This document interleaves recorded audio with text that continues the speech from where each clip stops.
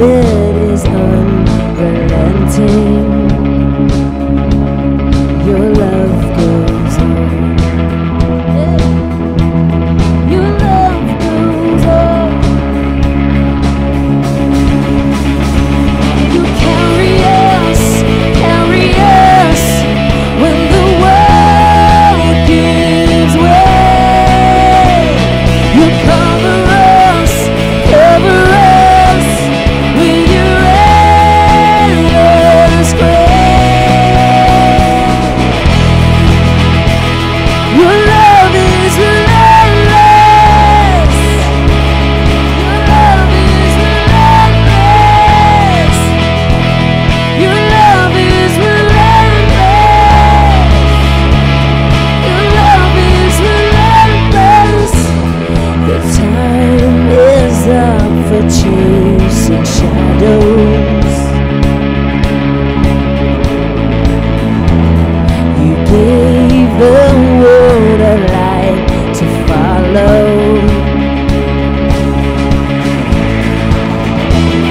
A hope that shines beyond tomorrow. Your love goes on.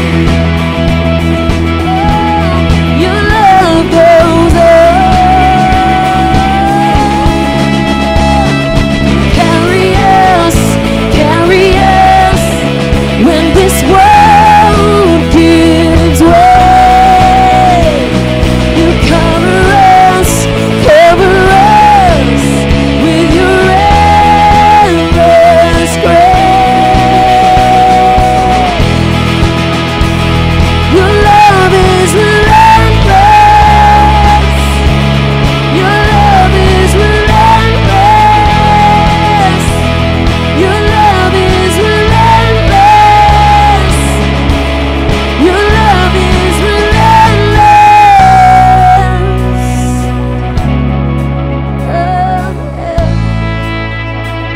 Your love, God.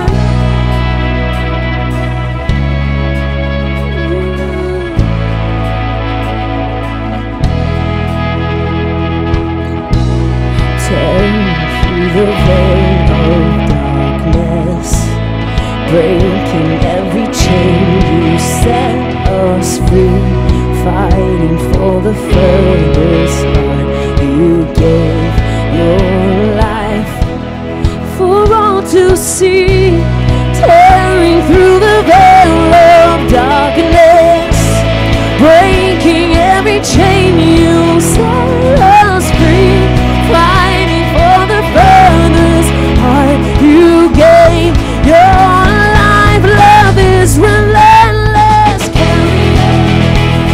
Your love is relentless. Your love is relentless. Your love is relentless.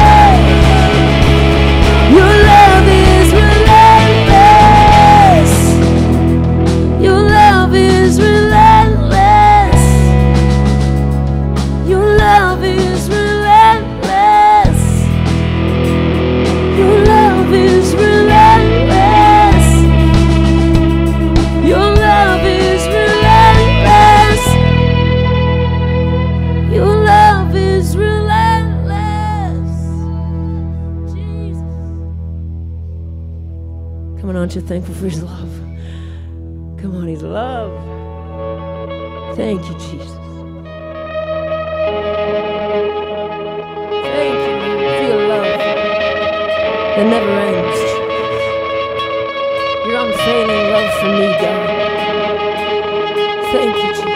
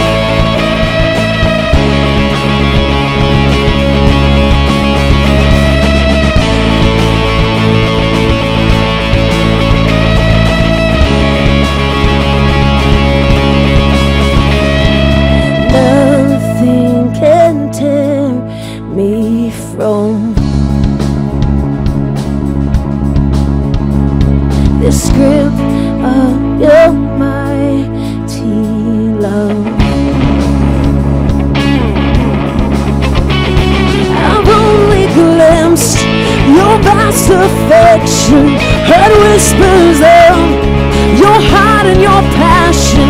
It's pouring. Your love is deep, your love is wide, and it covers us. Your love is fierce, your love is strong, it's furious. Your love is sweet, your love is wild. It's waking hearts to life. The Father loves and sent His Son. The Son lays down His life for all. He lavishes His love upon us. He calls us now His sons and daughters. His reaching. His love is deep, His love is wide, and it covers us. His love is fierce, His love is strong, it's furious. His love is sweet, His love is wild. It's waking hearts to life. Your love is deep, your love is wide, and it covers us. His love is fierce, His love is strong, it's furious. His love is sweet, His love is wild. It's waking hearts to life. You're waking my heart to life. You're waking me to life with your love, with your love, with your love.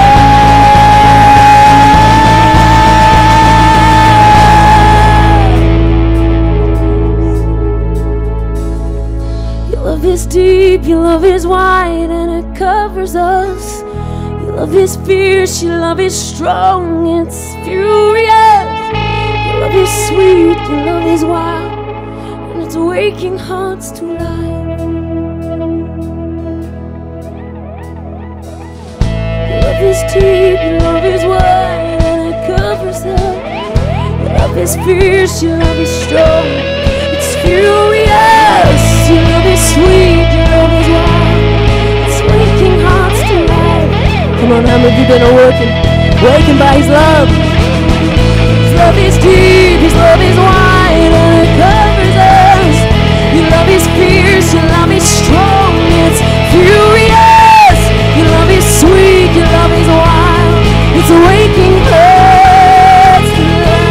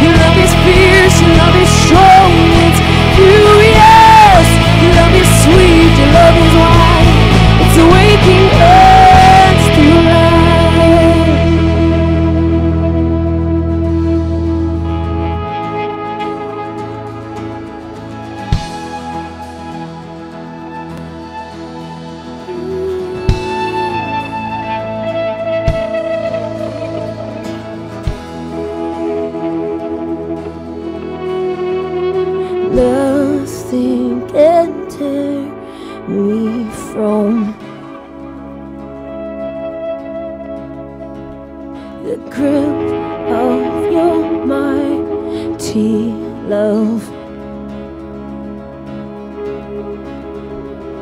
I've only glimpsed His vast affection, heard whispers of His heart and passion, His pouring out.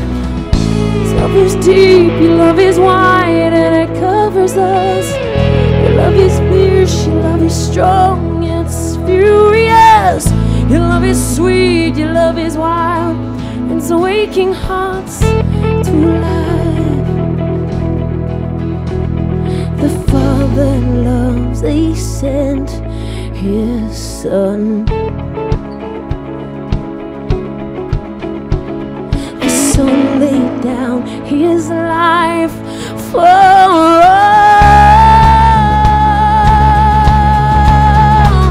He lavishes His love upon us. Come on, He calls you now, His sons and daughters. He's reaching out. Love is deep, your love is wide, and it covers us. Love is fierce, your love is strong, it's furious. Love is sweet, your love is wild. It's waking hearts to life. Your love is deep, your love is wide, and it covers us. Your love is fierce, your love is strong, it's furious. Your love is sweet, your love is wide. It's waking hearts to life.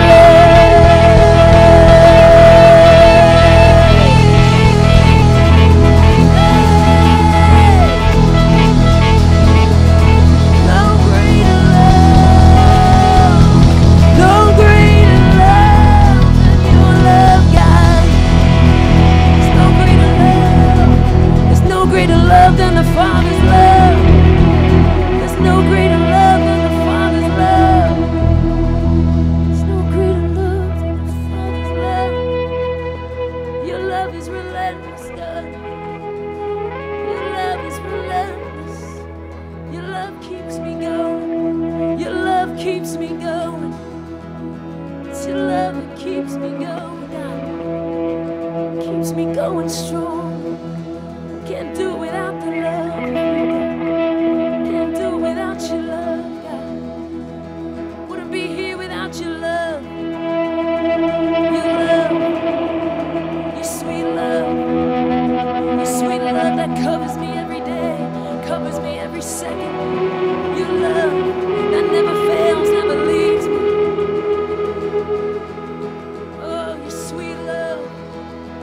Your sweet love.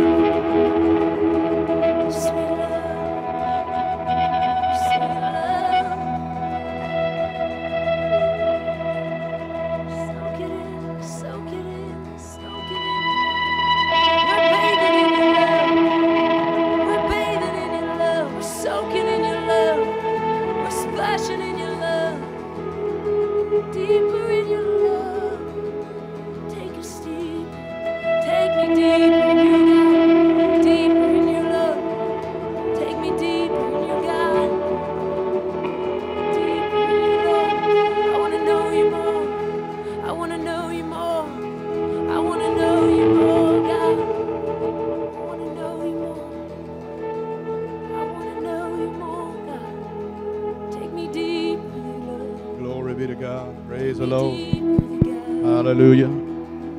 Thank you, Father. We've been talking about going deep. Look at that on the screen. Your love is deep. His love is deep. Amen. I wanted to look at a scripture real quickly. You can put this on the screen if you can back there. 1 John 4:16 in the NIV, if you would. 1 John 4:16 in the NIV. Just got it on my heart during that song. Praise God. 1 John 4:16, it says, and so we know and we rely on the love God has for us. I mean, I know you can rely on the love God has for you. Amen. You can rely on the love. We know it and we rely on the love that God has for us. For God is love. Whoever lives in love lives in God and God in him. Amen. So when you're relying on God, you're relying, say you believe in God for your needs to get met. You're believing God for your body to be healed. You believe in God for provision to show up. All that you need to do is say, I rely on the love of God. Amen. He'll never fail you. He'll never forsake you. He said, I'll never leave you. I'll never forsake you. I will always be with you. I will always perform what I said I will perform because I love you. Amen. Knowing God loves you, it makes it easy to receive from God. A lot of time we talk about love, and we've been talking a lot about love. We've been talking about love in the morning. And the love of God is the revelation we need to give. A lot of time we preach love, that we need to love God and love others. Well, we do, but first you got to know that God loves you. If you don't know that God loves you, you won't be able to love anybody else, because He is love. Connecting to Him makes you able to love other people. Amen. And just meditating on that love and relying. I love that in the NIV it words it like this: rely on the love of God. I'm relying on God's love for me. Amen. Amen. He loves me. He's always for me. He's never against me. Praise the Lord. Hallelujah. Jim, come on up here. Praise God. Off of that scripture right there. I just feel like we're going to pray. You mind if we pray for you? Praise the Lord. I just feel like we're going to pray and agree with Jim right now. Praise God. Hallelujah. Glory to God. We're going to lift up Jim, and we're going to rely on the love of God. Amen.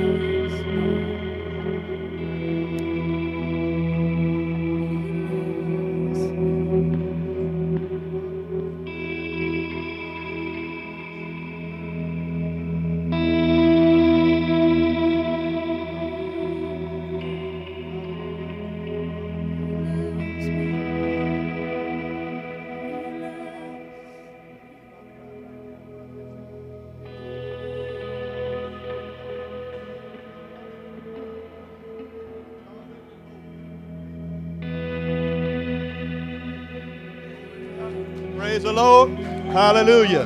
Glory to God. Hey, rejoice with Him. Praise God. Hallelujah. Heal. Relying on the love of God. I know that I know. Say, I know.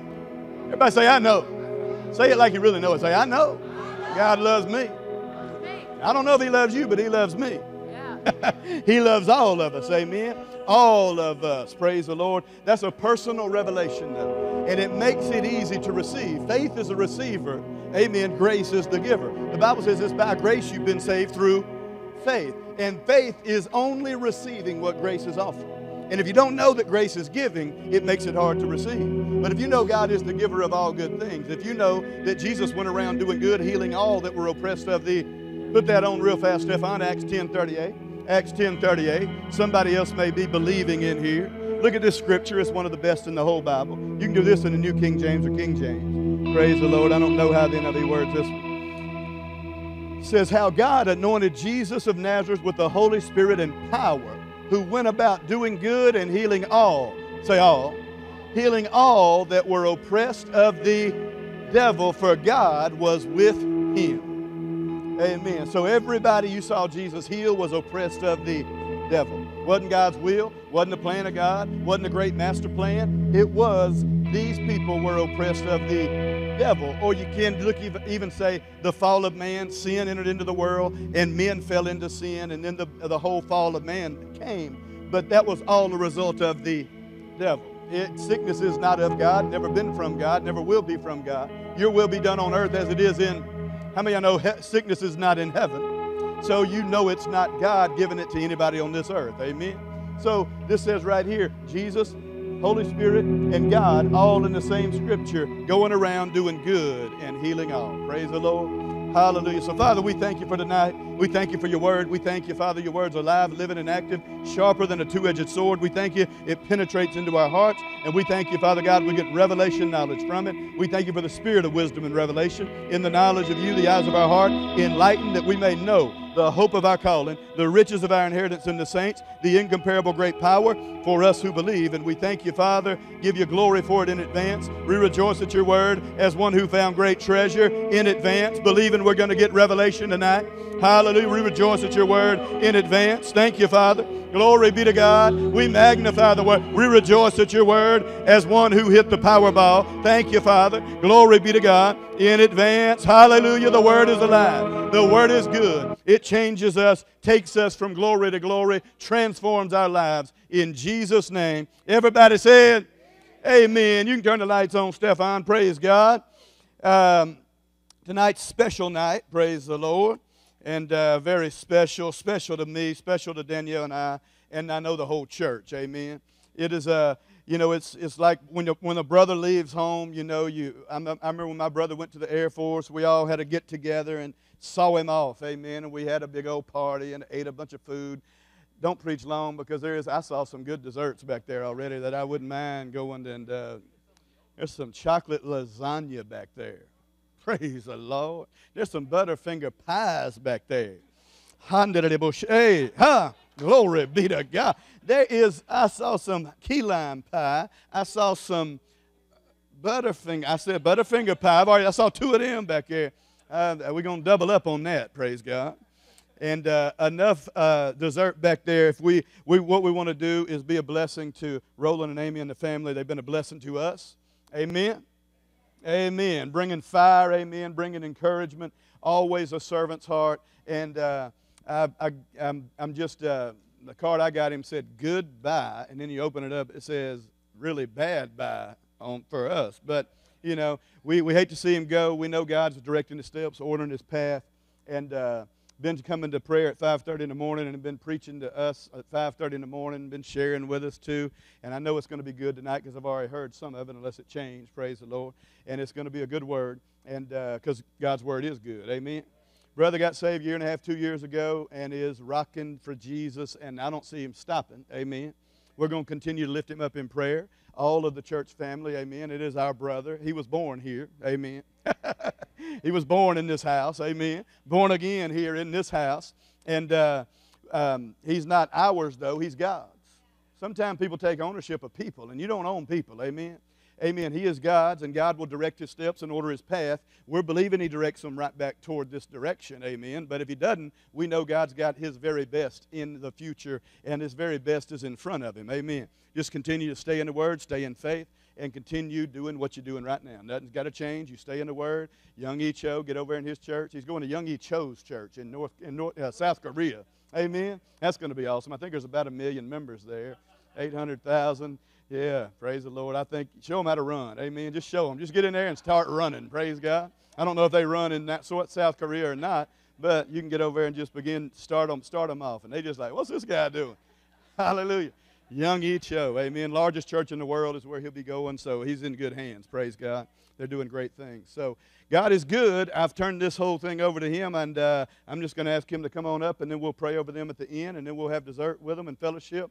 If you want to do a Holy Ghost handshake, that would be a blessing. Amen. I know what a Holy Ghost handshake is. It's a handshake with something in it.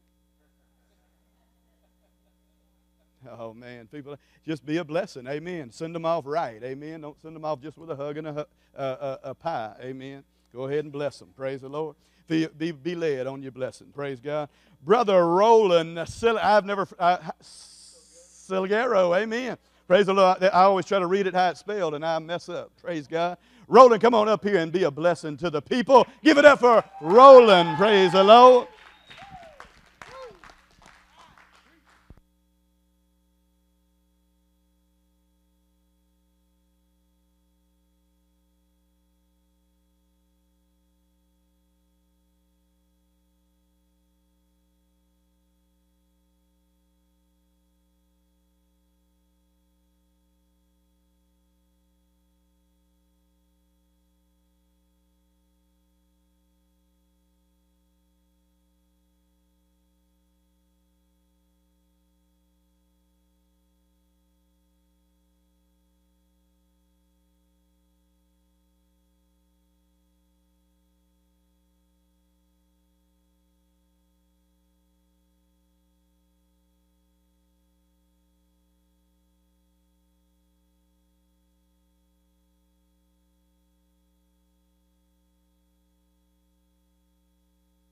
thank you for it. We thank you for the blood that you have released into our bodies, Father God, for we have been healed by the blood. We have been healed by the blood. Every chain has been broken by the blood. There is nothing holding us back, Father God, nothing holding us back. We are free to run. We are free to run, free to run, free to dance. We are free to do all things. Thank you, Father, for your word, your word, your word. Thank you for the blood. Thank you for your love. Thank you for your love, Father God, for it is your love, Father God, that keeps us together in the midst of the storm so we continue to run our race. Thank you, Father. It is your love that keeps us together. Your love that keeps no record of wrongdoing. Your love, Father God, that blots out all our transgressions. Your love that conquers all things. Your love, Father God, your love, your love. Thank you for your love. Thank you for your love. We saturate in your love, Father God. We dwell in that love. That love, we're drowning in your love, drowning in your love. Thank you, Father, for your love. Thank you for your love. And tonight, Father God, it is all Holy Spirit. All Holy Spirit. Holy Spirit, take over. None of me, all of him. None of me, all of him. Thank you, Father. I submit to him. I'm willing and obedient to him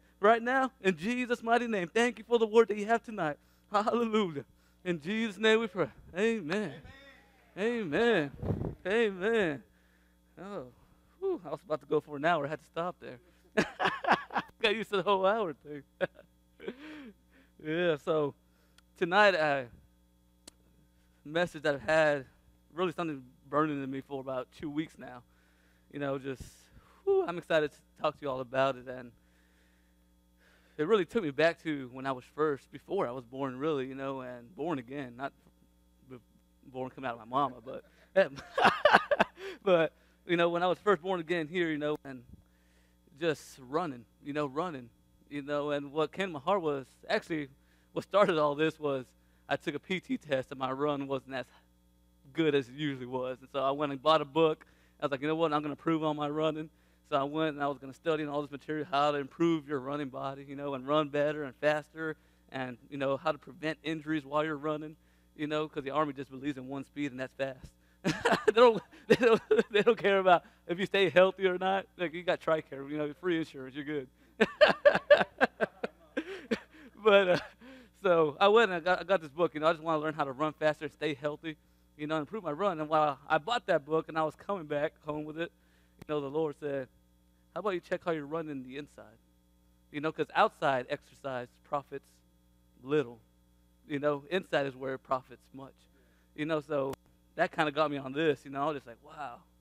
So I started reading this book. I got so much spiritual knowledge and revelation off this book. It's a worldly book, but everything I was doing, I was cross-referencing with the Word. You always got to check everything with the Word. You know, you can't believe everything you see. You know, so I was always cross-referencing with the Word, and I just got so much revelation and knowledge, and had me fired up on it, really. So it took me back to when I was first saved. You know, me and my wife, beautiful wife in the front right there. I acknowledge her. I honor her. Love you. Beautiful like always. But so before we got saved, you know, y'all heard a piece of my testimony, you know, PTSD, you know, she noticed it way before I did, you know. She noticed it when I came back from the first deployment. She's like, you're a little different.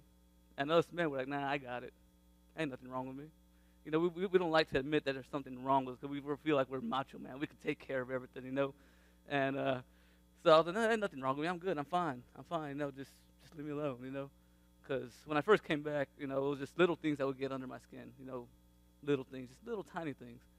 And that would make me just explode or tick. And so I left for the second deployment, came back, you know, a little worse, you know, led to us getting separated for close to a year and a half. And towards the end of that separation, you know, I was in the emergency room 3 times a day for about 3 months straight, you know, and throughout this whole separation, I'm receiving treatment, you know. At first, I tried to conquer this PTSD with my own power. Wasn't able to, so I reached out to professionals, you know, people that had doctor's degree and everything. And it still wasn't really getting better, you know. It was actually getting worse, you know. And it got to the point to where it was just, I couldn't take it no more. You know, couldn't take it. You know, I was in the hospital all the time. And so she saw that my health was going drastically down. So she came back. She's like, you know what? I'm still your wife. I love you. And I thank her for that. I tell her every day, I thank you for the love that you have in you. You know, that love that she doesn't care what you do to her, you know. She's going to be there no matter what.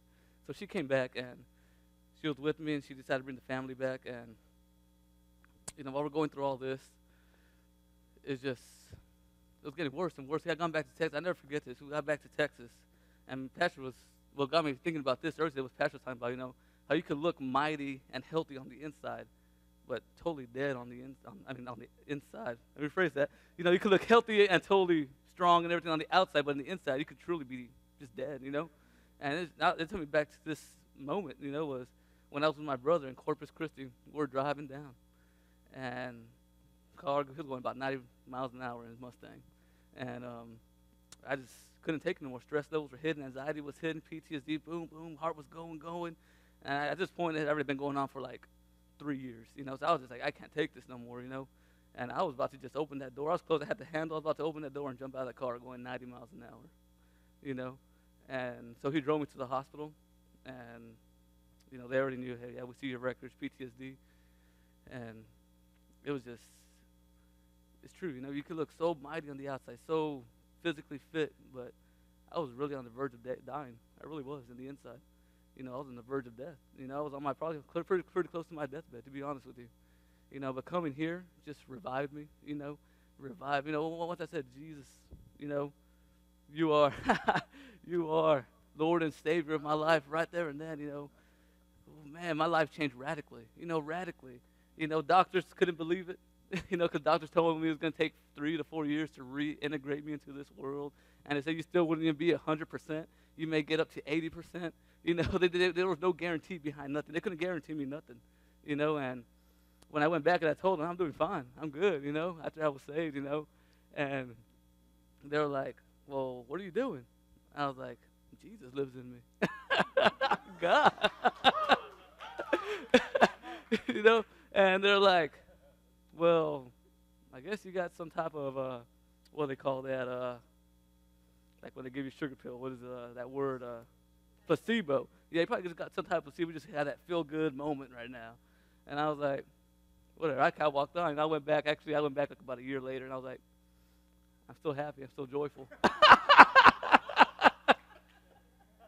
But, yeah, so, but with that being said, though, the moment I just say Jesus is Lord, and I believed in my heart, you know, confessed in my mouth, you know, that, you know, God, that he died and God raised him on the third day, all that, you know, the enemy still tried to attack. He still tried to attack, you know, but I just thank God for the setup that he had for me once I was saved. I just thank him for the setup, the path that he directed for me, because as soon as I was saved, I went to Bible college. I learned immediately who I was in Christ, my authority in Christ. You know, my authority, the believer's authority. I learned the love of God. You know, all that stuff stuff I was able to apply immediately, you know. And I think because there was only really 3 scriptures I really stood on, like the first 6 months of my salvation. You know, the only ones that had like truly deeply in my heart that I just kept with me, and that was Galatians 2:20, 2 Corinthians 5:17, and Isaiah 54 or 55 verse 3 to 4. You know, and those were the ones I just confessed. Every time I would wake up in the middle of the night with some type of anxiety or panic attack, you know, just a suspense. Sometimes it would scare her, you know, 'cause I'd wake up and just, oh, hey, you know, and she'd be like, whoa, what's going on? And then I would just get up. As soon as I felt that attack coming, I would get up and just start confessing the word. No, greater is he. Greater is he who is in me. Greater is he who is in me. Greater is he who is in me. You know, I'm a new creation in Christ. I'm a new creation in Christ. I'm a new creation in Christ. I have been healed. I have been healed. The old me no longer exists. So the person you're trying to attack right now is not the same person. He's stronger than the person I used to be, you know. And I would just confess those things. Greater. And I got bold with him. You know, I would open my front door. I'd be like, you get out of this house right now. You know, 'cause I started learning authority. I got authority over this. I could tell him where to go. I could tell him get out. I could cast him out into the sea, and he shall never return. So I would get bold with him. I would say, you know what? You get out of my house. Get out of my body. Get out of this body. You don't belong in this body. You don't belong in this body. I would just speak to my body. I would speak to my body, you know, and I would just cast him out. As I get bold with him, you know, I got bold, really bold, you know, really, really bold. And it was just amazing the results I saw. Results. There's always results when you stand on the Word of God. There's always results when you stand on the Word of God. You know, and that's what I'm saying. It was amazing, you know. It wasn't something that I got just by doing it one time. I had to continuously do it, you know. And that I see a lot of people, like, they give up on the Word because they tried one time and they didn't get the miracle they were hoping for. I'm like, well, God doesn't do miracles all. You know, he does miracles, but you're not going to get a miracle from God every day of your life. You know what I mean? And I told him, like, you got to hold fast to your confession. The reason why he says that, you got to hold fast to your confession. Hold fast. You know what I mean? So I just kept on, every time an attack would come, no, I know who I am. You got to know who you are. You got to know who you are. You got to know the authority you have. And it all starts with the mindset. You got to have the correct mindset. And that's what I want tonight. Actually, there it is. A runner's mind. So today is a runner's mind. You all know I like to run. So so today is on a runner's mind. That's actually, I was going to go different ways with it. At first I was like, I'm going to go with building a runner, building blocks of a runner. And I was like, just run with it. And I was going to put just run. And I was like, you know what? I'm going to go with the runner's mind, because it all starts before you could teach an athlete anything. You got to make sure they're in the right mindset. So you can't teach an athlete nothing before fixing the way he's thinking. You got to figure out how he's thinking, correct it, and that way his mind is set on the right thing, and now you can start directing him where you need him to go. So you work on the man before you work on the athlete. So that's one thing I've learned, through people that I've studied with leadership, coaches that I followed, studied their philosophies of how, they won all these championships and everything, and every single one of them says, we do not touch a ball at all for the first month or two, of training camp. It's just making sure their mindset is correct. Everyone has that same mindset, the same goal, the same vision, and everyone is helping out one another. Just making sure the mindset is there. So that's what really, you got brain up there, you got connective tissue, nervous system, muscles, energy system. Main two I'm going to focus on tonight is going to be the brain and the nervous system. The brain and the nervous system. Because the nervous system is actually part, brain and nervous system work together. 99% of your nervous system is in your brain, So we're going to talk about those two things, so they go hand in hand. But, so yeah, it's just having the correct mindset. And where I want to go with this is, actually, I'll tell you what mindset is. It blew my mind when I actually looked it up. Such a simple word, just like, wow, that, a little bit meant all that. And mindset is, mind is the organ receiving God's thoughts. So your mind is the organ that is receiving God's thoughts. So there's other thoughts that come in with it, though, and that's why he says take captive of every thought. Every thought. So you got to take captive of every thought, because this is the most vital organ that you have that produces what you put out, is what you're taking in. The thoughts that come into your body will affect what you put out. So you got to take captive every thought. You got to keep what is of God and kick out what is not of God. And speak to it. Don't kick it out without saying nothing. No, you speak to that thought. No, you don't belong here, because it's got to come out of your mouth. If it doesn't come out of your mouth, there's no power behind it. It's just a thought. So it's got to come out of your mouth before there's power behind it. So mind, again, is the organ receiving God's thoughts through faith, or the element of a person that enables them to be aware of the worldly experiences. So that's pretty good right there. When set, I like set. The definition of set is to stand on, or to stand in a specified place or position.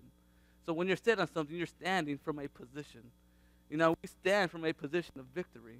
And that's what you got to know and understand, is that you don't stand from any other position than victory, because there's victory in Jesus. He is King Jesus.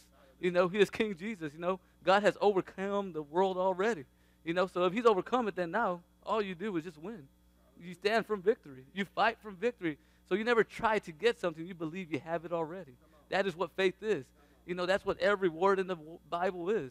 All, 1,000+ pages in here is all by faith. All by faith. Every single word in it is by faith. By faith. So that's what mindset is your vital organ, your mind really standing in a position or a specified place, and we stand from a higher place, a higher place than what your mind can even imagine of. He says, because his thoughts are higher than your thoughts, and his ways are higher than yours.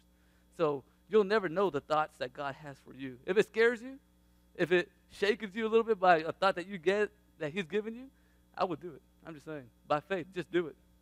Just do it. Take that word and run with it. Run with it. And that's another thing I looked into was, when you look at champions, they never think about losing. There's never a thought in them about losing. Prime example, I see Jack back there. I don't like to say this, but the New England Patriots. New England Patriots, when that magnificent comeback they had, down by what, 28 points? 25? Never thought about losing. Never. It wasn't even in them about losing. They're like, we got this. We got this. Come on. We got it. We got it. And they did what they had to shut them out the second half. Came back, you know. That's what I'm saying. Champions never think about losing. Never think about losing. So, whew, glory to God. So yeah, we're gonna be on here about run. We're gonna run soon. I talked to Jim. I told Jim you're running tonight. I told Jim you're running tonight. So yeah. So another thing I got was the mindset. We're talking about mindset. We're talking about the brain. We're talking about mind. The mindset always comes before the position. Your mindset always comes before the position. Before you can take position and everything, you got to have your mind set on it. You got to say, you know what? I am going to stand on this word. I'm not going to be shaken. I'm not going to be moving. Whatever comes my way, whatever circumstance comes my way, I say, thank you, Lord, for your grace. Thank you for your mercy. Thank you for your love. Because it is the love of God. We're talking about the love of God. It is the love of God that's going to keep all things together in the midst of the storm. It is the love of God. It even says in the word, it is the ligaments of the body. The love is the ligaments of the body. It's what keeps the body together, you know? And so that's what the love of God, actually, let's go there real quick. Let's go to Ephesians 4:16. Ephesians 4:16.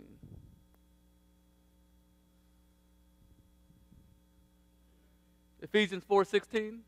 We'll go with the New King James Version.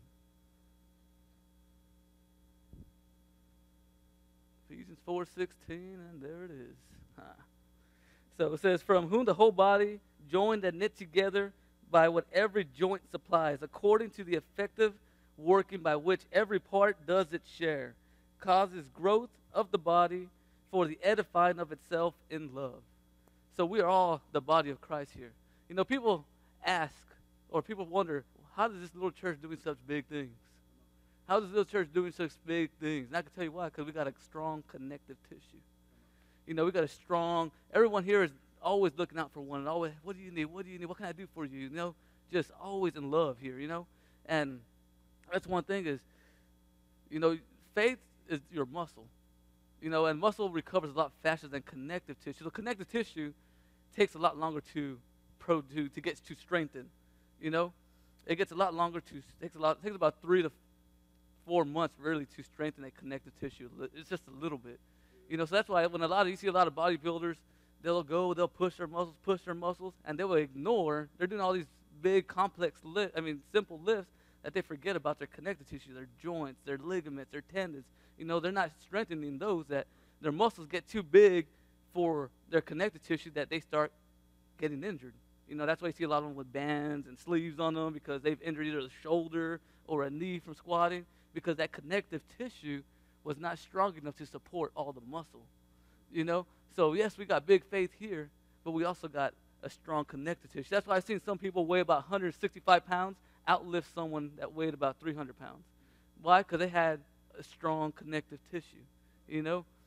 So, and that connective tissue, when you get an injury, this was I was on the other day, and it's awesome because when you get an injury, I want to ask the guy, a medic actually in my company, and I asked him, I was like, why does connective tissue, you know, what's the difference between connective tissue and muscles, like the recovery process? Like, why does it take a lot longer for connective tissue, your ligaments and all that, you know, why does it take a lot longer for it to recover than a muscle? He was all, well, it's easy. I'll put it to you this way, is the blood flow. Your muscles have a continuously blood flow going through them. Continuously there's blood flowing through your muscles, you know, but your connective tissue, your joints and ligaments and cartilage, all that stuff has a very, very limited supply of blood going towards it. So that's why when you go and you get injured, when you get like a sprained ankle or you get some swelling in your knee, or, you know, that's why they do, have you ever heard of acupuncture therapy with the needles they put? Well, they do that because when they puncture that area with the needle, they hit a blood vessel that ruptures and releases the blood to that specific area. So it speeds up the recovery, you know? But that is just like, to me, that blew my mind. I was like, wait, so you're telling me that it is the blood that helps recover all this? I thought, so you see, even the world knows that it's the blood. Even the world knows that it's the blood that recovers all things, that restores all things. That's what we got to that. I was like, so you telling me it's the blood? And I started rejoicing in the audience. He's looking at me like, what's wrong with you? I was like, you just said the blood. I got excited.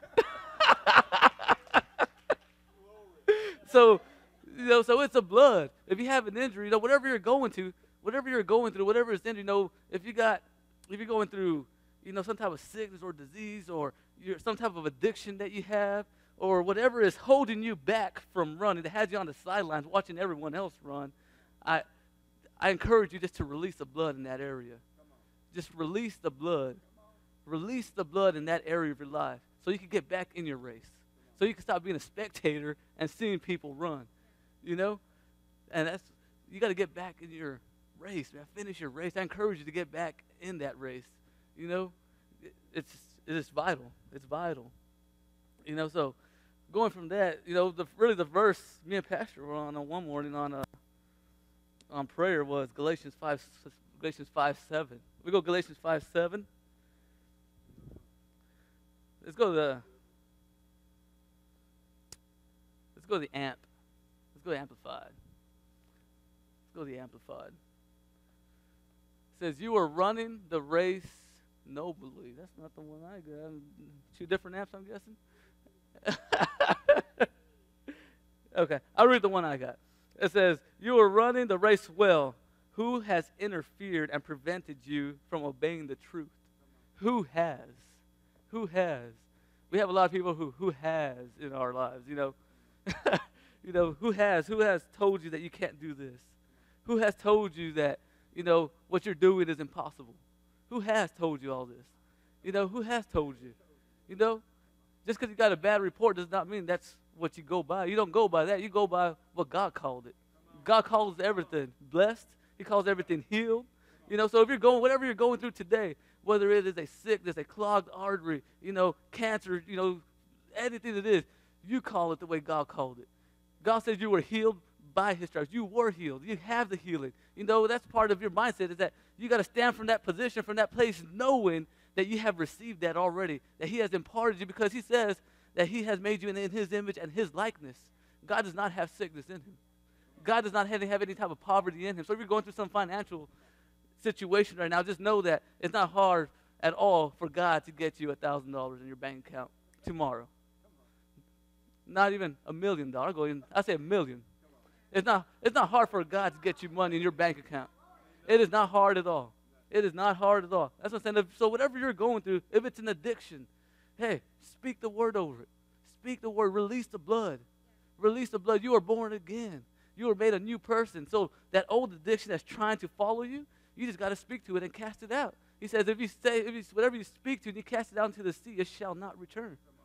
So just cast it out. And you might have to stand on that confession for a month, 2 months, 3 months, 4 months, 6 months, a year, but you continue to speak.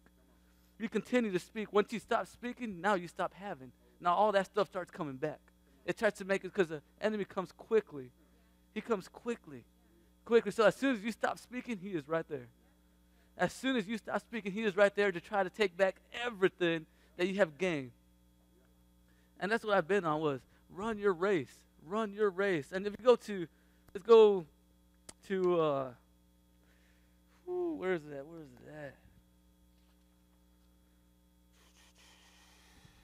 No. We'll get there right now. Holy Spirit will give it to me right now. But just run your race. Run your race.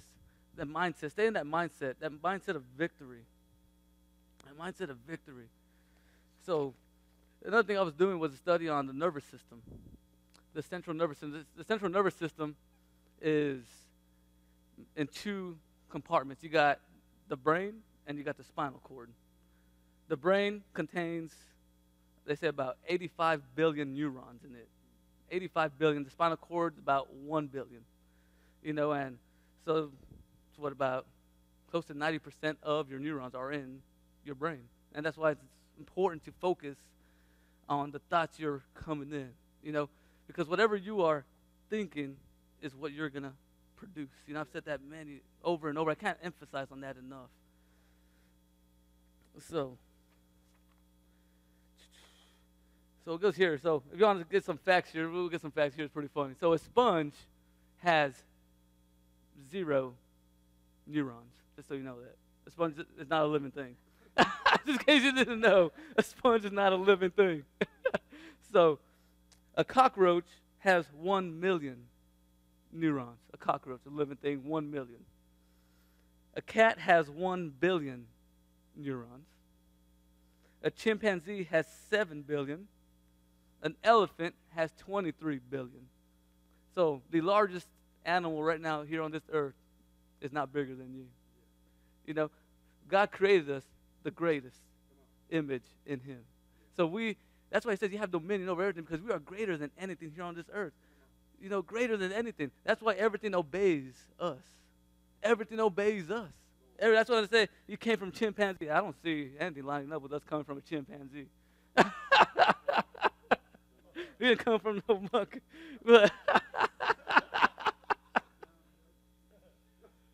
But yeah, so they're doing this. It's like I'm reading this book, right? And they're saying, you know, it's talking about the central nervous system, you know, how it shoots, neurons are going, they say, they're testing right now, and that neurons are traveling about 200 feet per second through your body. You know, from your brain to whatever, you know, moving your fingers, you know, it's at 250 feet per second. But then you look at the end of it, and it says open for reassessment on a certain day. So right now they really don't know how fast our body is moving. You know, and to me, it's all in the Word. If you want to know the truth, it's in the Word. You know, it's just science is trying to give us some false teachings about, oh, your body is this, your body. No, you want to know everything about the human body? It's in the Word. You know, so I was like, you know, if you want to know how fast our neurons are moving in us, go back to when God created us. Go back to when God created us in Genesis 2:7, where he says he made us from dust, he blew in our nostrils, and then we became a living thing. So if you want to know how fast our neurons are moving in us, you got to find out how fast his word was moving when he created everything. That is how fast our neurons are moving in us. And that's why they will never figure it out, because I don't believe there is a test that will even measure how fast he was making all the earth. So I said, if you want to know how fast everything is moving in us, that's how fast I believe how fast our neurons are moving in us, because he made us with his words. So as fast as his words were moving, that's how fast our body. And why do you think our body is such a supernatural thing, you know, when we believe in the word? Why we receive healings, boom, like that. Because everything is moving at the speed of light, just boom, boom. That's why someone could receive a healing instantly, as long as he's believing it. Instantly, because our body was made supernaturally. It was just made to run, you know, made to never grow weary, he says. Never grow weary, you know. So you're to run and never grow weary. Run and never grow weary. You're to walk and not faint. You can't, you know, I was looking up Usain, well, I know Usain Bolt, right? Everyone knows Usain Bolt. Well, he's thinking about retiring, you know, because he's like, I just don't feel like running no more and this and that. He's like, I got nothing to prove. You know, I won everything, you know, double gold medals, whatever he was, you know, fastest sprinter in the world. But he's fainting. He's fainting. World Olympic athlete, fainting. Everyone looked up, man, this guy's going to run probably for another 3, 4, 5, maybe 10 years. He's already calling it quits. You know? That's why I'm like, man, you got world Olympic athletes out there that just not running no more because they don't feel like it, because they think they've made it to the top. Because they think they've made it. You haven't made it to the top yet. Because I know where the top is at. I know where the top is at. So that's what I'm saying, though, is he says that we could run and not grow weary. We could walk and not faint. To me, that blows my mind. You know, that means you could run constantly, just running. In the Spirit, though, you got to tap into the Spirit. You know, you got to tap into the Spirit. It's in the Spirit where the strength is at. It's in the Spirit where, you know, all the power, the glorious power is at. You got to tap into that Spirit. If you don't tap into the Spirit, you're missing a big, big part. You're missing a big, big part. Huge part. You know, and just, where was I going with this? This is going to be good. It's going to be good. Woo, I'm good. So there's three things that you got to do continually to be a runner. 3 things. Sorry. 3 things that you got to do you got to do this repetitiously. You got to do it day and night. day and night, all day, every day, sunrise to sunset. Number one is rejoice. You got to rejoice. You got to rejoice. Yeah, you got to rejoice. So to keep that running body, you got to rejoice. That's number one. Number two, you got to pray. You got to stay continually. He says continually be in prayer. Continually be in prayer. So you got to rejoice because he says rejoice. And again, I say rejoice. He says, for the joy of the Lord is your. Come on. He said joy is like medicine to the bones. Come on. So I say, if you got something right now holding you back, any type of sickness, just get some joy in you. Get some joy in you. It'll make that blood flow even like a mighty rushing wind. You get that mighty rushing flowing blood through you. That Holy Ghost blood. So rejoice. Rejoice. Rejoice. You know, another thing you got to do is you got to be thankful in every circumstance. You got to be thankful in every circumstance. You're not, let me stay on that right here. You don't want to be thankful just for what you got right there in that circumstance. You're thankful for what you have faith on. Because faith is believing that you have received it already.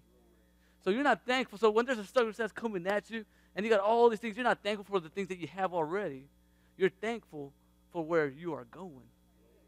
You're thankful for you are going because anybody could be thankful for what they got already. You know, I could be like, man, I'm so thankful for this phone. You know, this is a nice phone. I'm thankful. But that's not faith. I have it already. I'm seeing it. I'm looking at it.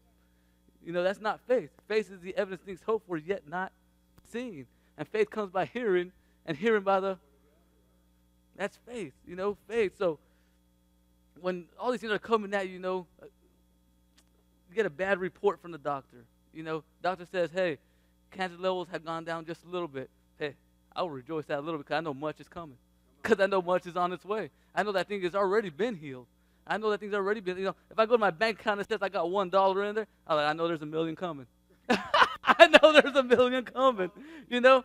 So it's just, you got to be thankful in those situations. Like when it looks bad, everything looks bad around, just be thankful for what you have faith on, that knowing that God has delivered it to you already. That he's already delivered it to you. So that's what you're thankful for, you know? Whew. Because in Isaiah 41:10, he says, fear not, I am with you. Fear not. So in your circumstance, you shall never fear. Because you cannot have faith and fear at the same time. You cannot have both at the same time. Cannot have both. Whew. Yeah, he says, fear not, I am with you. Be not dismayed, for I am your God. I will strengthen you. Yes, I will help you. I will uphold you with my righteous right hand. Whew. He will uphold you with his righteous right hand. We know how to get there. We know how to get there through his son. Through his son. He has seated us up in high heavenly places. High heavenly places. High heavenly places. He said the enemy is a footstool to you. He said the enemy is a footstool to you. He said you're high. He said over all powers and principalities. You're over all that.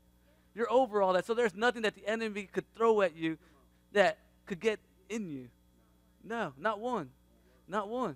Not one. How do you do that, though? You continue to rejoice. You continue to rejoice. You continue to run on the word that you are standing on. Don't just stand there and say, God, I hope you do something. God, I believe your word, but I hope you do something. No. Once you get it and you stand on that position, now you run with that word that he has given you that day. You got to run. You got to run. You can't just stand put and expect God to do something. Because when you move, he'll move with you. Because he says, I am with you. So if you're standing right here, well, he's with you right here. You know what I mean? So if you're not moving, you know, he's gonna be right there with you, standing. You're like, all right, you moving? When are you going to move? You're going to run today? You're going to run tomorrow? How about right now? You know, so you got to run on the word that you have gotten from God that day. You got to run. It's important to run. It keeps you healthy. It keeps you healthy. It keeps you live. You know, it keeps so much things. You know, they say, you know, runners, there's this myth about runners and the natural runners that if they run too much, they get bad knees. Well, that's a myth because there's proven that it strengthens your knees because when you're running, you are strengthening all those connective tissues. So running actually strengthens your connective tissue, strengthens your core. So you could run and never really have bad knees if you do it correctly, though. If you do it correctly, you can't just run without a word. Don't do that now. So if you're running and you don't have a word with it, if you're stepping out in faith and there's no word with it, you're going to get hurt. I'll tell you that right now. Because now you're going to try to muscle through it with your own power, and there ain't much more power. There ain't no power behind you. I've learned that. I've learned that. I tried to conquer things myself, and I couldn't. So if you're going to run with the word. Run with the word. Run with the word. Whew. Because he says right here, whatever things you ask for in prayer, believing you have received. You got to believe that you have received it. So whatever you ask for in prayer, you have received it. You got to believe it. So you see, he says believe that you have received. So that means the mindset, the thoughts come before the receiving. And so the believing comes before the receiving. What I said last time was the thinking comes before the feeling. Before you have that good feeling, you got to think something good. You can't have a whole bunch of bad thoughts and expect to feel good. you can't have a whole bunch of bad thoughts and expect to feel good. Yeah. So that's what I'm saying. It's just amazing how our body is made up. Amazing. So with there being 99% of your neurons that make your body function in your brain, that means you could talk your body really into anything. You could talk your body into, that's why he says your mouth is power, it's life or death, whatever comes out of your mouth. Because your mouth controls 99% of your body. So if you want a healing, just start speaking it. If you want whatever you want in life, just start speaking it. That's when I was reading this book. He says a lot of people want to run, want to be good runners. Like, oh, well, I want to run. I want to be healthy. I want to do this. And he says, I always tell them, well, just run. Start. The first thing to do if you want to run, the first thing you need to do is just tell yourself, get up and run. If you're not telling yourself, go run, then you're never going to run. And that's what he's saying. He's like, first you run, because he's like, people have all those things, oh, well, I need to diet this, I need to do this, take in this many carbs, take in these vegetables, I need to take in calcium pills for this, or, drink more milk, to keep my bones healthy. He's like, I always tell him, just start running first. He says, start running first, and then feed your body what it needs. And that's what I'm saying. Grab one word that you're on today and run with it, and then start feeding your body. Your body knows what it needs. It'll tell you. It'll tell you. Your inner man will tell you. You got to tap into that spirit. There's a whole bunch of potential in the spirit. That's where all your potential's at, is in the spirit. So just start running, really. That's what it was with me, I said I just knew 3 verses for 6 months. Deep in my heart, 3 verses. But I kept on confessing them, kept on confessing them, kept on confessing them. And he says, you have faith as little as a mustard seed, you can move a mountain. So I said, whatever you have in you right now, run on it. Run on that. And it will grow. I promise you it will grow. It will grow.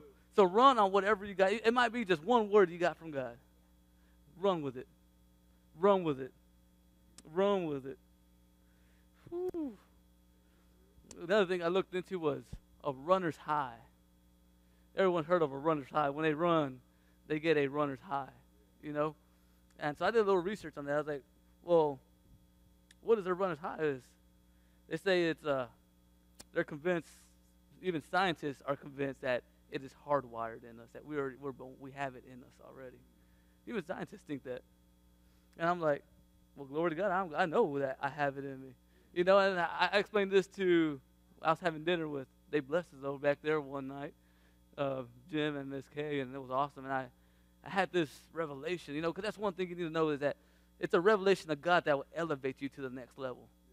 There's nothing else but a revelation from God that will elevate you to the next level. And one thing I'll never forget was Pastor Mark Hankins when he said, he makes me laugh all the time when he You know, my teachers try to teach the hell out of me. You know, the cops try to scare the hell out of me. He said my parents tried to beat the hell out of me. He said, but it was Jesus that loved the hell out of me. You know, so it was a revelation that he got from God, that God loved him. You know, and that's one thing that has radically changed me was in Bible college we had a class on the love of God.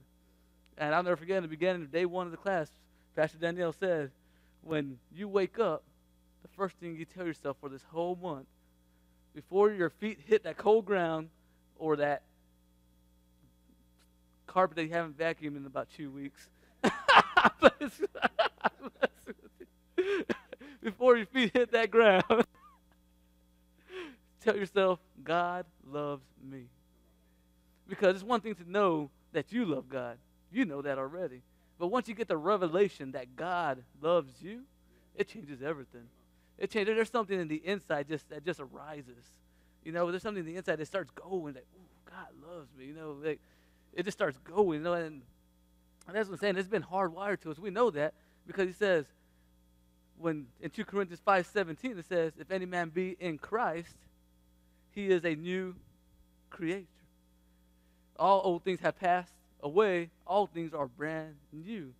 So the way I see it is, say you went to your kitchen and you turn on your light switch that usually turns on your kitchen light, and your garbage disposal light turns on. I mean, your garbage disposal turns on. You're like, what's going on in here? You know, I just turn on this light switch that usually turns on my kitchen light. Now my garbage disposal is going on. Like, what's up with that? You know what I mean? So what do? You probably would call an electrician to come and fix that wacky job that's going on there. Some other electrician messed up, which we know that other electrician that messed up us on the inside, Adam. So that's what I see it as. We are rewired when we're born again. So that old wiring system that you had, it's gone. We gutted it. It's been gutted. It's been torn out. It no longer exists in you. You have been rewired, or in the word it says regene. Regene. You have been made with the same genes that he gave Jesus Christ. You have the same genes, same genetic makeup. Come on, the same stuff. You have been rewired. So if you go look at your house, that circuit breaker. This is why I picture it. If you go look at your circuit breaker has numbers on the side. Your circuit breaker has 1 through usually about 14, 10, however many switches you got. And the way I see it is, in your old wiring system, in box number 1, this is what I wish I had in these work. I like to draw things. I like to draw things because I like everyone to see the whole picture. But in the first block, where depression used to be, now there's joy in the rewiring system. You know, in that second box, where there's sickness, there is healing. In that third box, where there was poverty, now there's richness. You know, and that's why I see everything is. It's a whole new wiring system. Whatever used to be in box number 1 is no longer there no more. You have been rewired. But let me tell you one thing, though. You have been rewired, but you are the electrician of your body. He has rewired you. Now it is on you to flip the switches and figure out what is what now. It is on you. You are the electrician of your own body. He has rewired it for you. Now it is on you to start flipping some switches and figuring out what light that turns on. So that's what I see it. You know, another way I see it, they say in the running body, since we're on the running, in the runner's body, he says their body does not, or their neurons are not used to running, so they do not know what to do. So someone has never ran before and starts running, their body just goes crazy. It does not know what to do. I don't know if someone ever started running for the first time and you go home and you're like, oh man, what was I doing? What was I thinking? trying to get up in the morning, you know, because your body does not know what to do. Your body does not know what to do because it was your first time running. So you got to exercise. You got to exercise the body to get it used to running. It's the same thing in your spiritual run. You got to exercise that faith to get it used to run. You got to exercise that body in the spirit to get it used to running. Though it is rewired. Well, they call it in the runner's body. They call it recruitment pattern. So again, I always get things when I hear things like that. So I'm like, recruitment pattern. Well, you know, before you were saved, you had a whole bunch of bench warmers. You had a whole bunch of bench. Ever seen that movie Benchwarmers? You had a whole bunch of bench warmers in your body. You know, now you're recruiting, though. Now you go get those all-stars. Build your dream team inside you. That's how I see it. You build the dream team. You recruit people to build your dream team. Everyone knew the 1990s dream team with Michael Jordan, Scottie Pippen, Karl Malone. You know, so you got to, that's why I see recruiting patterns. You got to get rid of your bench warmers and start recruiting them champions, because you have been born into a bloodline of a champion. You have been born into the bloodline of a champion. So now we got to start recruiting those champions and get rid of them bench warmers that don't want to do nothing. Because, you know, a lot of times your feelings will tell you, I don't feel like going to do this. I don't feel like getting up, you know, at 5 in the morning to go to prayer. You know, I don't feel like, you know, praying right now at lunchtime. I want to eat. You know, I don't want to pray during lunchtime. I want to eat. You know, I don't want to pray right before I go to bed. I'm tired. I want to go to bed. I don't want to pray. You know, that's what your body will tell you. But you got to now be spirit dominated and tell your body to shut up. Hey, you know, because you have power and dominion over your own body. So you got to speak to it. You got to tell it, you know what? No, you're going to listen to me. You obey me. I don't care what you say. You obey what I say. And that's why I see it was, you got to find the switches. You got to flip the switches in your body. You got to recruit the champions, because that is what you have been born into now. You now are a champion. You now are a champion. Another thing it says, the more you get in the Word, the higher you stay. The more you get in the Word, the higher you stay. Because that's what they say, the more you run in the natural, the higher you get. So the more you stay in the Word, the higher you get. You know, so you don't have to go and get no joint off the street to get high. You just got to get in the Word. You know what I mean? You don't have to go run 20 miles a day. You just got to get in the Word. You know, you just got to get in the Word. You know, and the next thing it says here for runner's high was the desire to live. The desire to live. So think about your ancient people like Indians, you know, that had to like run and chase and to kill their food. You know, they got that runner's high that was able to break that barrier to kill that animal. Why? Because to them it was a matter of life and death. To them was a matter of life and death. But they didn't run after that, you know, buffalo, whatever they were chasing after to kill. They didn't have nothing to eat. So it was a matter of life and death. That's why they got that runner's high. You know, we should think of it the same way. We should have that same mindset, though. It's a matter of life and death. If you don't stay in that word, it's a matter of life and death. If you don't stay in that word, it is a matter of life and death. You got to stay in the word. You got to stay in the word. Day and night. He said, meditate in his word day and night. Day and night, meditate in his word.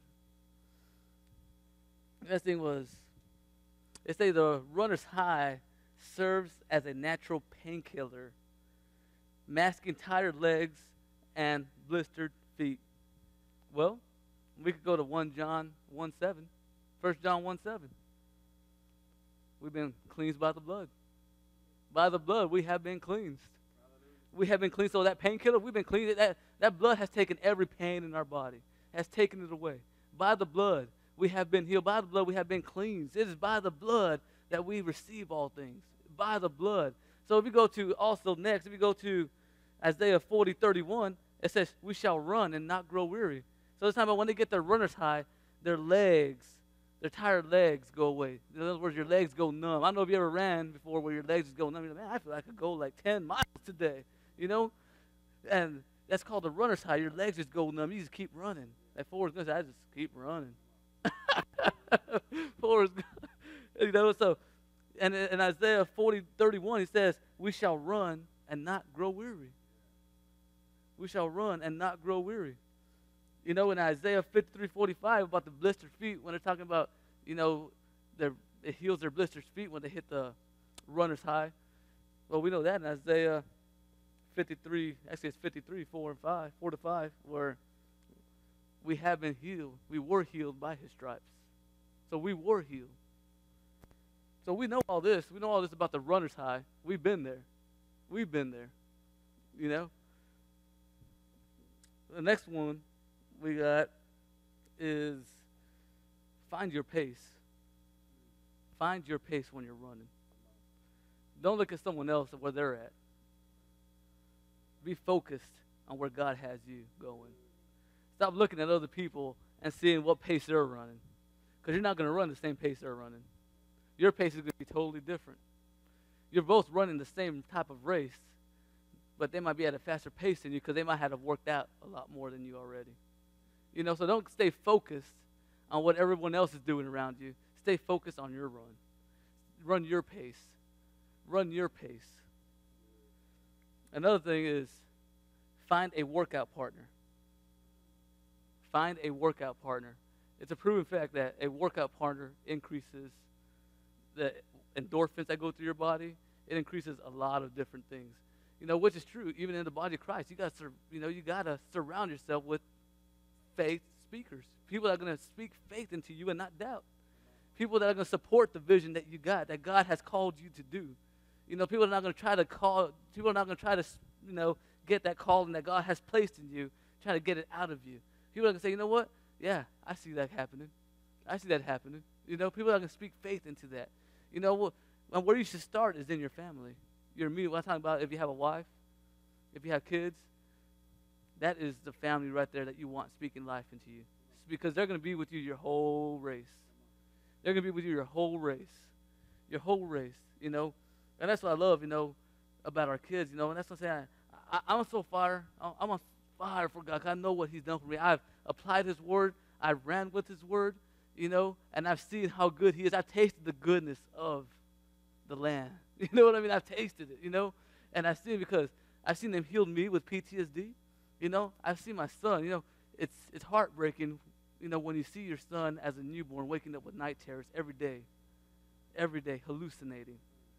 That not even daddy or mommy could kind of just hold him and tell him everything's going to be okay. That wasn't enough. He will still be freaking out.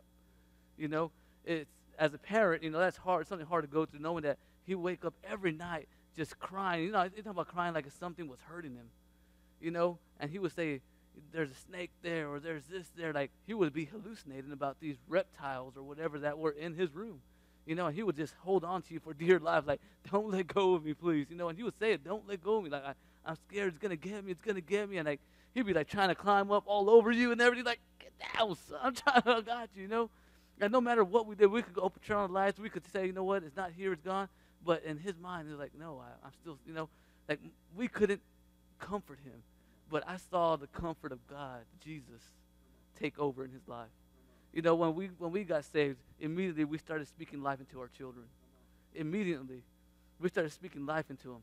You know, so every time, once he was about 6 years old when we got saved, about 2 years ago, and so for 6 years he was doing every night.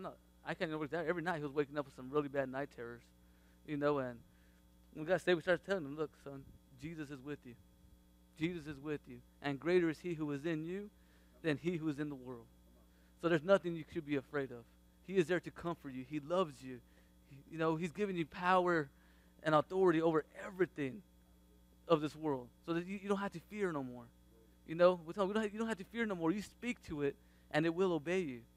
You know, and it was amazing to hear. You know, he would just wake up. He said, "Dad, I had a nightmare, but I spoke to it, and I overcame it." I'm like, glory to God.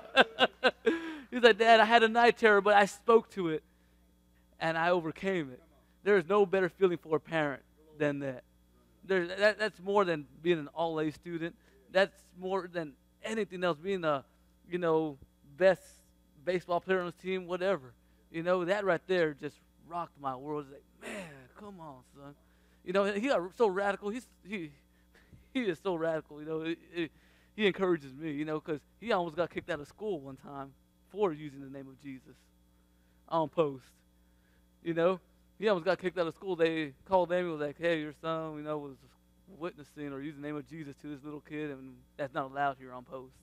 You know, and so he came home, and I told him, well, son, you keep speaking. I told him, son, you keep speaking. You don't stop. You don't stop. I was like, if they kick you out of school because you use the name of Jesus, I will not be mad. Not one bit. Not one bit. Actually, Daddy will be happy.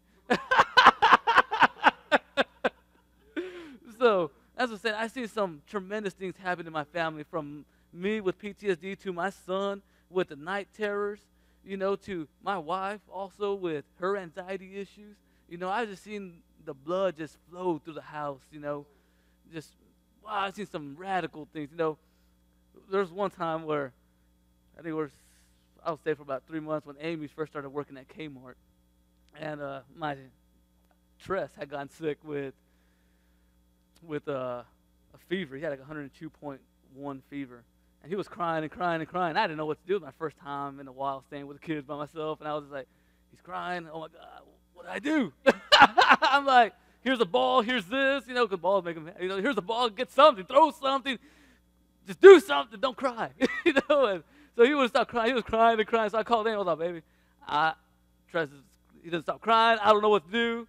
And she was like, have you checked his temperature? I'm like, no, why would I? And she was like, well, take his temperature. I checked his temperature. He had a 102.1. And I was like, well, he has a fever. And she was like, okay, well, there's a problem. I was like, well, I know the problem. So I went and got the word. I looked up sickness. It said the prayer of faith. I was like, lay your hands on the sick, they shall recover. The prayer of faith. I was like, well, at that point, I was only saved for 3 months. I was like, well, I know prayer. And I know what faith is, because faith comes by hearing and hearing by the word of God. I had just learned that month, actually. So I was like, I know prayer and I know faith. So I was like, all right, let's put two together. So I was like, God, here we go. So I put two together. I prayed over him. Isaiah was right next to me, actually. We all prayed right over him. And when we were done praying, he fell asleep. Checked his temperature. Went down to a 99.1. No medicine. No medicine. No medicine.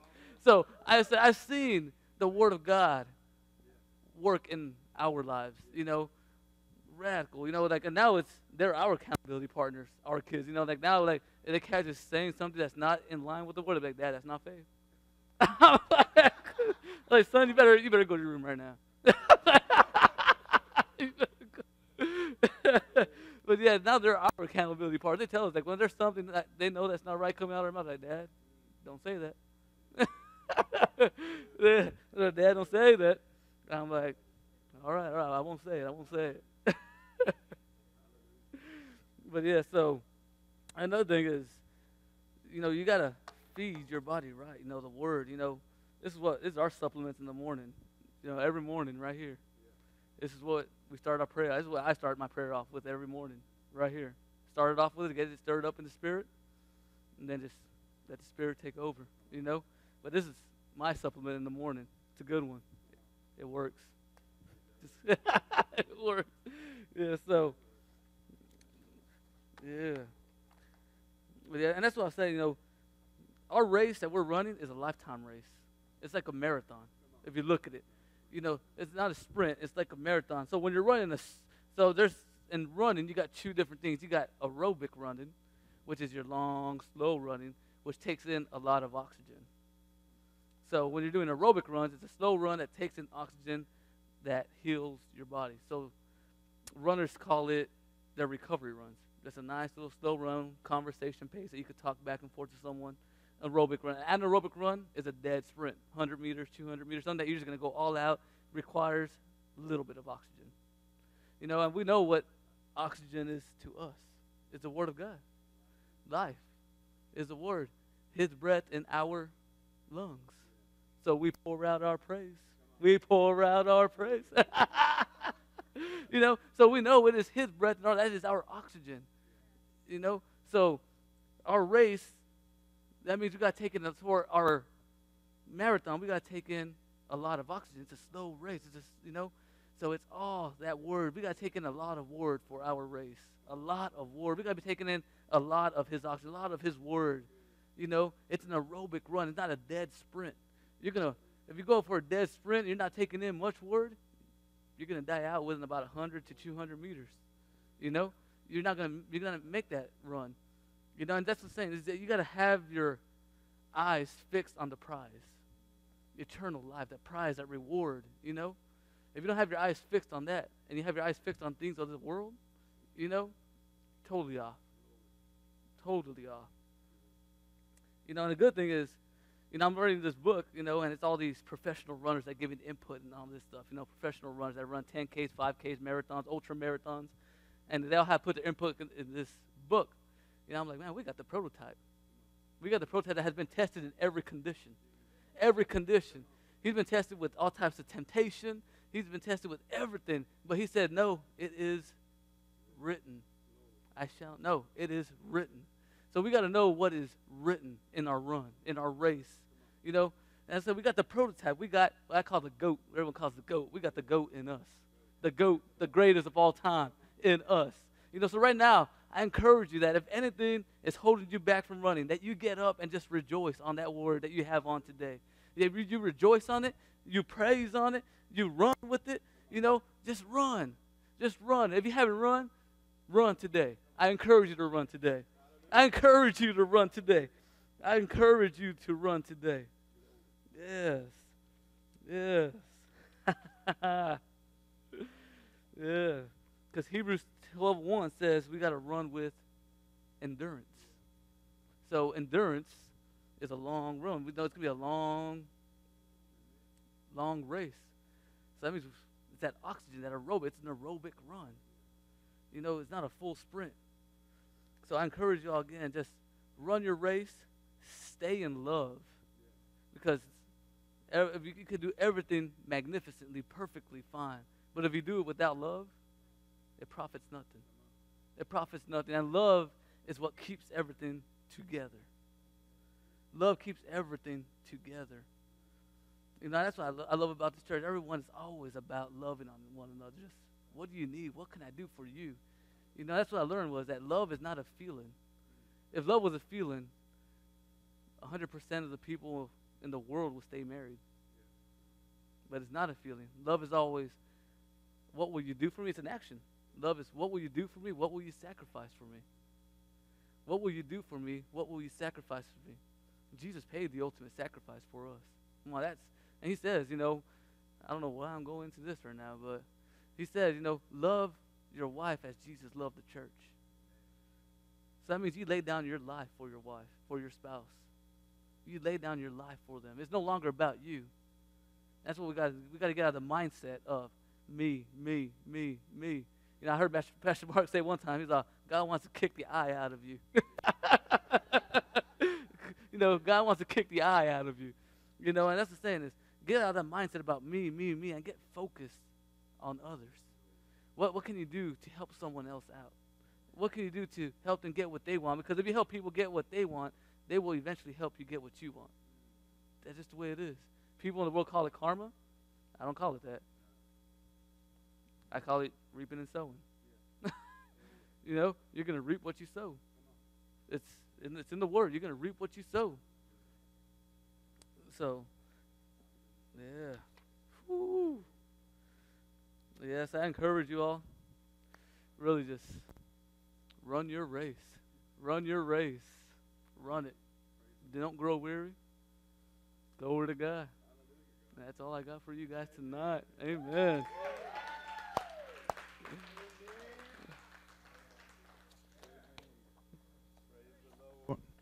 Hallelujah.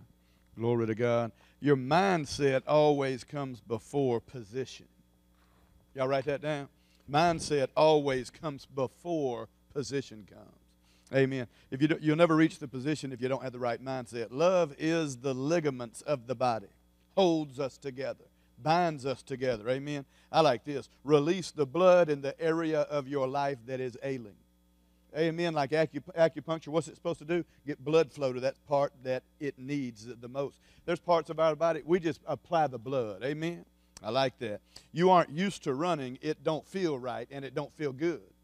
I like this, what he said after that. You start trying to live by faith, you aren't used to it. Keep doing it anyway. Glory to God. That's strong stuff right there for somebody who only knew 3 scriptures for 6 months. Praise the Lord. You know, if you only got 3 scriptures to stand on, David found 5 smooth stones. Brother right here had 3 scriptures for 6 months, and I don't know, he got more in him now than after that first 6 months. But brother gets up and preaches and just flowing with the word, the word, the word. Give it up one more time for Brother Roland. Praise God. Hallelujah. Glory to God. Love seeing everybody run their race. That is our ultimate goal as a church, as a pastor, as a leader, is to see people running the race. And I like when he said this, find your pace. Find your pace. Find your pace. Quit trying to keep pace with everybody else and do what God's called you to do with the very best that you can do it. Amen? That's your pace. Now, your pace is not going to be a crawl. It's going to be a run. It's going to be a run. Amen? You're not walking in faith. You do walk by faith, but you're running a race. Amen? So we all have a race to run, and we're believing God that He's going to, that race is on a course, and His course is set right now to South Korea, and He's going to run into South Korea on fire for God. Amen? He's going to go in through there. Hallelujah, fired up for Jesus, and we're just so thankful for what God has done in them and their family, and He brought out the whole family that is now changed by the Word of God. Him, his wife, his kids are speaking the Word, holding them accountable. I like what he said too. Your family is who you're going to be running your race with for the rest of your life. People will come and people will go if you hadn't found that out yet in your life. But your family is going to be with you forever while you're running your race. They are the most important faith friends and faith partners that you have. So really, at the house should be where you hear the most faith. Amen. Danielle's always picking me up. My goodness, I'm tired. I can't get up and run some more. Get up right now. I'm like, praise God. But she is just an encouragement because, if you let people do what they want to do, they would always do less. But if you got somebody stirring you up, and say, a partner, a workout partner, somebody to go with you, and I thank God that you guys are a faith family going to South Korea. We're going to lift them up again right now and pray over them, and then we're going to pray over this desserts and bind the calories in Jesus' name. Amen. That Butterfinger Delight and that chocolate, lasagna and all of that stuff. I'm about to go. I'm going to get a little bit of everything. Praise God. And I'm going to run. Hallelujah. Glenn, come on up here and let's pray over them. Praise the Lord. Hallelujah. Everybody extend your hands toward them. We believe God with them as they go forward. Father, we thank you they go forward by faith. They go forward running their race. We thank you, Father, in Jesus' name for the Word of God that is hidden in their heart. We thank you that your Word, Father God, will lead them and guide them. They'll always hear a voice behind them saying, this is the way, walk in it. We thank you, Father God, that in all their ways they will acknowledge you and you'll direct their path and you'll make it straight. We thank you, Father, walk straight into the blessing, straight into provision, straight, Father God, into the plan of God and the purpose of God that you have for their life. We thank you that your plans are to prosper them and not to harm them, plans to give them a hope and a future. We thank you, Father, in Jesus' name, that their future is bright. And we thank you, Father God, that all the good things that you've done so far in them. We thank you, Father God, that they get the revelation, Father God, they've only just begun. They've only just begun. The race just started. We thank you, Father God, in this marathon, they're going to be picking up blessings along the way. They're going to be doing the will of God along the way. They're going to be imparting wisdom and word and revelation into others along the way. We thank you, Father God, in Jesus' name, for the love of God that is shed abroad in their heart by the Holy Ghost. We thank you, Father God, that South Korea will never be the same. Everybody they touch will never be the same. We thank you, Father, that they're a light shining in a dark world, and we just thank you, Father, that you'll call all things to their remembrance in the name of Jesus, and the fire they carry will spread in Jesus' name. The fire will spread in Jesus' name. Glory be to God. Well, a wildfire will spread. We thank you, Father. Jeremiah said, your word is in my heart like a fire shut up in my bones. I'm weary from holding it in. Indeed, I cannot hold it in any longer. We thank you, Father, that when that word goes forth, it will start. It will start a fire, and it will, Father God, it will produce results like it's done in their life and in their kids and in their marriage. And I thank you, Father God, for the testimony they are. And I thank you that they'll go forth into all of God's perfect plan, His perfect will that is laid out before the foundations of the world. In Jesus' name. Everybody said, amen. Amen. Give it up one more time for them. Glory be to God. Praise the Lord. Hallelujah. You say, well, that is so. I'm just, sometimes I get amazed. And then over the 20 years of ministry, we've seen people come through that come up in our youth ministry, we've been able to minister to, and I've been even coached in Little League Baseball and done some things with that have went on into the ministry and still in the ministry today. And it's just amazing to see what God does in lives of people. I leaned over to Danielle and I said, 2 years ago, the brother did not know where one scripture was. 2 years ago, he didn't know where one scripture was in the Bible. Didn't ever read the Bible. Never picked it up. Didn't know the word. Had 3 scriptures. I said, I'll take those and just stand on them. And that just goes to show. Everybody says, well, I don't know enough. Well, you know something. And if you've been around here long enough, you know some stuff that you can stand on. Quit saying you don't know, because you do know. and take what you do know and take that, run with that, and it will carry you on. And you don't have to know the whole book. You don't have to memorize the whole Bible. You don't have to know Proverbs, Psalms, and all of the things. You got your stuff that you're going to speak, and you've always got something to work with. And if you just got, God loves me. Amen. God is love. Praise God. Whatever it is that you have, that is a great testimony right there. When he said that, I mean, that just blew me away right there. 6 months, had 3 scriptures I could really stand on and run with. And he said to just run with those. How many of y'all know that is a great testimony right there? To just take what you got and use what you got. Amen. And it's just a definite encouragement to us at Living Faith. Like I said, continue to pray for them. We'll leave about 9:15. We got 30 minutes of dessert, and we'll just be fellowshipping. I know we like to fellowship around here anyway. So we're going to take up the offering now. And if you come ready to give, go amen. If you need I think Calvin's back there. If you need a credit card deal, we can give with that. But when you give to this church, I just want you to understand what you're sowing into. You never know when the next is flowing through. Every person that walks through that door, I do not see them as just a guest or a visitor. I see them as the potential that God has in them is, oh man, could be so awesome what God is about to do in you, your family, your kids, and amen. So when you're sowing into that. When you're giving to the church, you're giving into the kingdom of God and expansion of the kingdom. Amen.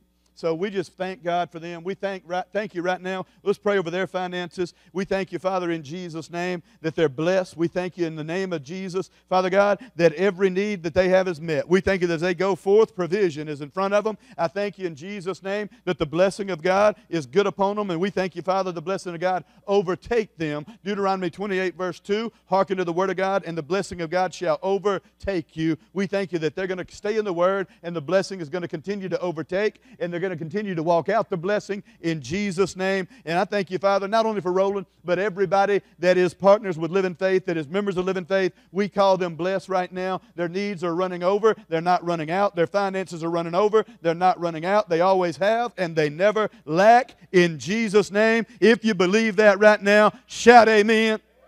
Hallelujah. Go ahead, ushers. Praise the Lord. Hallelujah. Go ahead and give, and we will pray. Oh, we pray over these desserts. We thank you, Father God, that they bless us. In the name of Jesus, they nourish our body. They strengthen us for tonight. And thank you, Father God, we sleep good after we eat them. In Jesus' name. Everybody say, go get some dessert, fellowship with everybody. They're all in Mama Nim's, and I think they got them lined up. I don't know who's back there.